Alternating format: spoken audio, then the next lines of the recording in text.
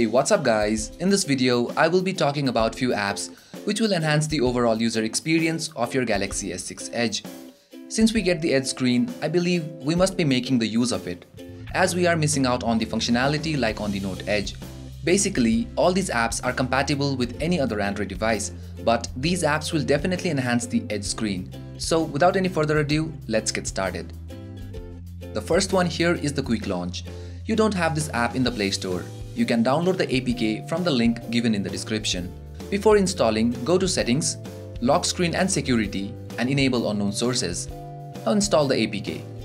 Once done, go back to Settings, go to Edge Screen, navigate to Information Stream and tap Manage Feed. Then choose Quick Launch, then Reorder. Once done, remove the checkmark from rest of the feeds. Now tap this icon and select the apps that you want on the Edge screen. Say for example, Contacts, File Explorer, Instagram, Facebook and so on. Once done, hit OK. Now lock your screen and swipe your finger up and down on the Edge screen.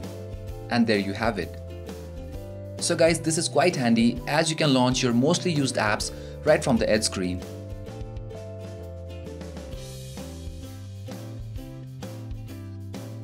The next one here is the 3C Toolbox. 3C Toolbox is an app with a lot of tools and controls for your Android device. Here, you get the tools to tweak your device performance and your battery life. But some of the tools require root access.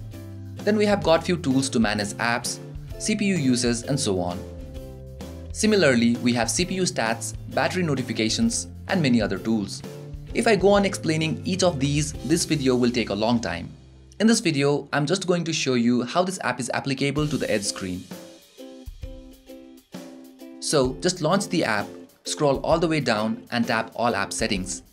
Then go to Notification and select Notification Packages. Here you'll get a list of icons for your battery stats, CPU uses and so on. So this can be used as the information stream. Download the one you like or need and then install.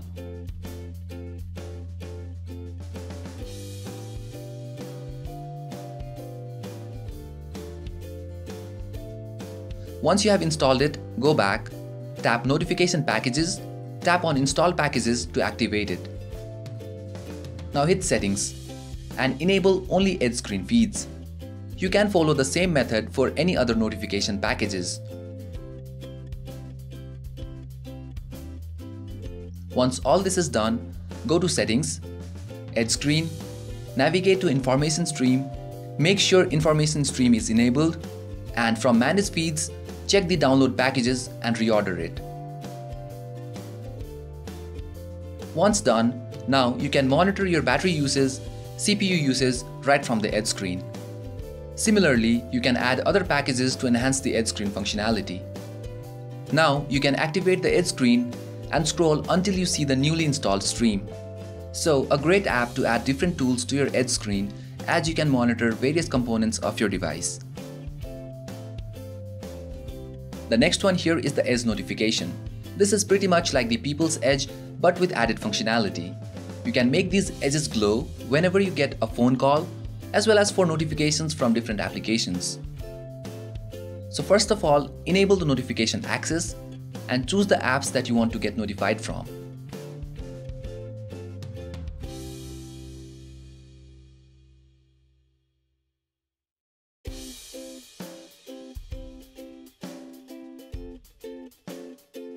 And in case if you are using colors for the incoming calls, you can assign any specific color to that contact so that according to the glowing color you can identify the contact.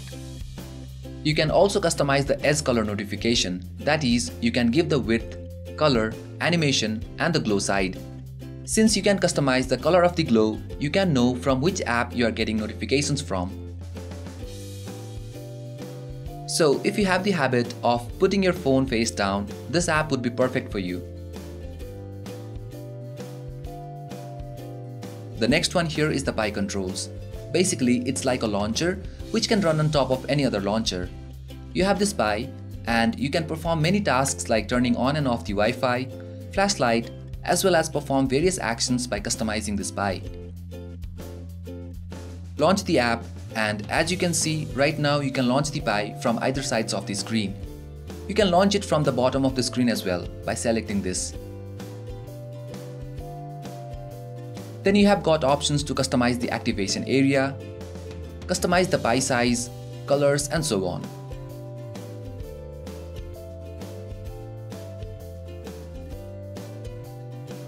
Then you can enable clock on your pie, as you can see here. Then you have got levels, that is different layers of the pie. This is the level 1, that is there by default. You can add another level, say for example a level of apps that you use the most. So calculator, then hangouts. Similarly, you can go ahead and add the apps that you use the most. Once you are done with the customization, hit apply. As you can see, we have the second level of pie now. So guys, basically with this app, you can launch your favorite applications, perform different tasks quickly with just a single swipe. And you don't have to worry about the dominant hand, so a great app. The next one here is the line Deco. Since Galaxy S6 Edge is a very unique device due to its edge screen, even in terms of UI, you would want it to look different from others. Basically, this app provides you with a bunch of wallpapers, icon packs, widgets, and so on. So what makes this app different is you can individually set different icons for each application. Let me just quickly show it to you.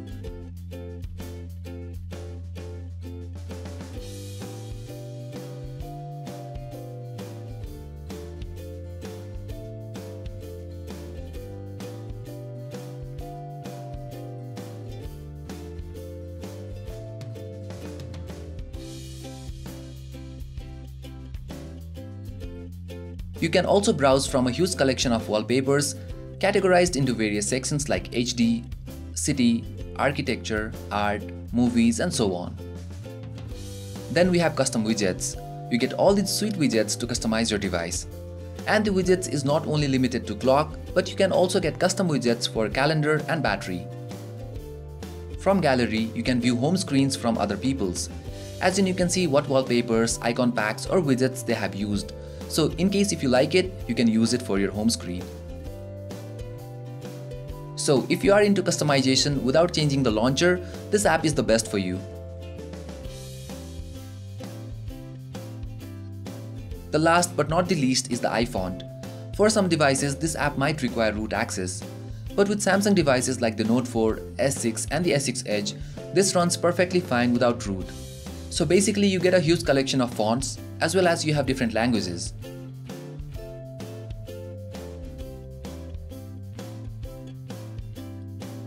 So download the font you like, and once done, you can tap Set and then Install. So now from the font menu, you can choose the font and hit Done. The whole system font is changed. So if you like to change the system fonts, you can do that with this app easily. So that's all for this video guys. Thank you guys for watching. I hope you found this video useful. Stay tuned for more and I will catch you guys in the next one.